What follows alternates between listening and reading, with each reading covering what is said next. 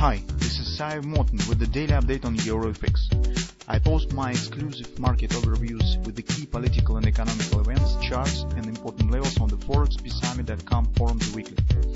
This short video is a response to rapidly changing situation on the currency markets and should help you to stay on top of the game and be profitable. I suggest you to visit ForexPeaceArmy.com forum and read my analysis for the week before watching this daily video. Welcome everybody, let's take a look again on the gold market. Here's also, we see some pause and upward action. It seems market preparing for a couple of events, and first of all, it's of course a weekend, so it will be a long weekend, and some traders decide to close positions, not hold them for the weekend, because currently the situation is very tricky in the world, and everything could happen just in a very short period of time. Second, as inflation has become more or less stable, although it was high, but that has triggered some pullback on the interest rates. So if you could see, we see minor retracement on 10-year yields, although from the technical point of view, this retracement should get started even earlier, because market stands overextended for a few weeks probably already, not only on a daily chart, but on a monthly and on a weekly as well. And in such circumstances, it is surprising that retracement hasn't started earlier. It's starting right now.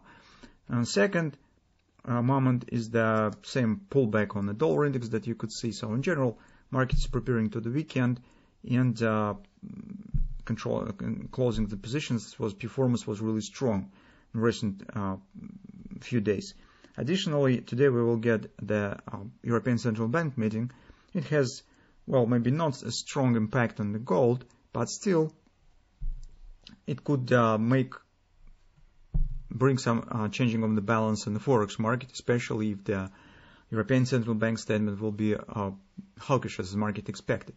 So maybe it will not make the strong impact on the gold, but it could bring some volatility to the market, and that might be another reason why market is showing some pullback here. On the daily chart, we do not see big changes. In general, we have the bullish context, but as overall performance here stands not very fast, we're still not sure that this definitely becomes the upward continuation. Currently, it seems like it's a bit, the pullback of this recent drop by far. And the chances that we still could get a kind of the ABCD pattern to the downside exist, despite that we have the bullish trend in all time frames, I mean daily and higher time frames. So most interesting what we have currently on the lower time frame, on the follow time frame chart, as market already stands above the OP target, it has been hit here, and above the confidence that has been broken recently.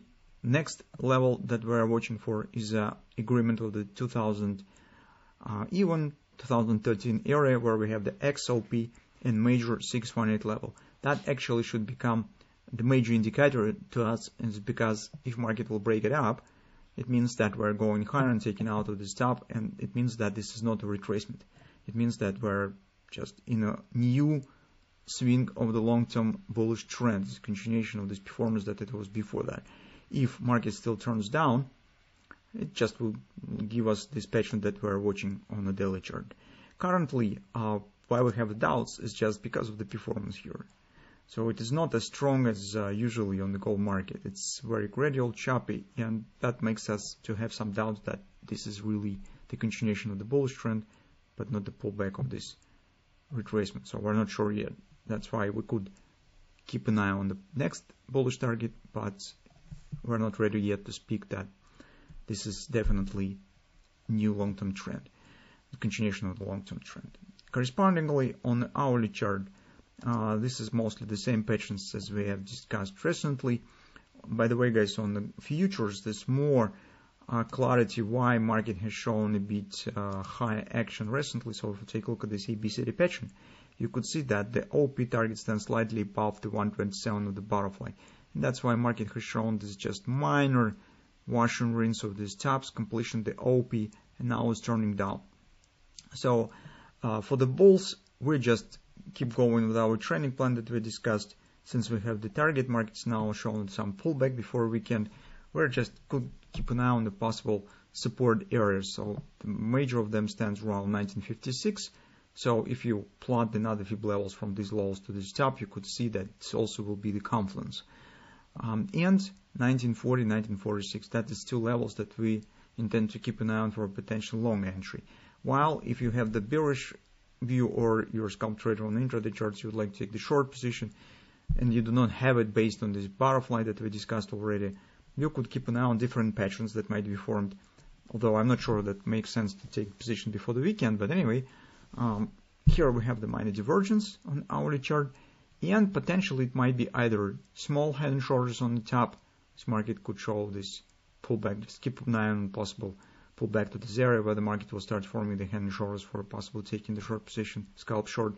That could lead market precisely to the 1956 if it will be kind of the A, B, C, top, D pattern, or even if retracement will be greater, it might be larger head and shoulders with this pattern, as you can see, this neckline around 1940.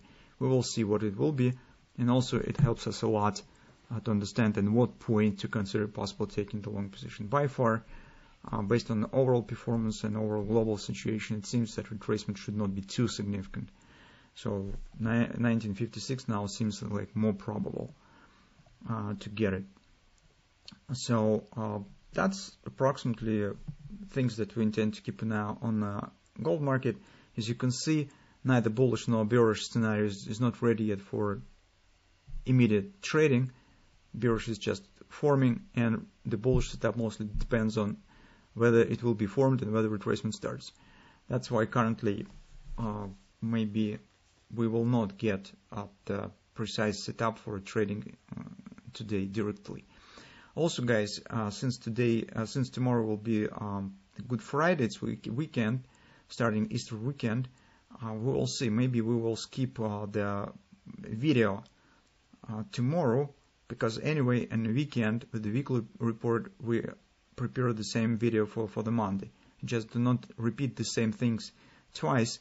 I think that tomorrow we could take the rest on the gold market and preparing the video for the short-term video, daily video for the gold in the weekend, and put it as usual, dated on Monday, by Monday.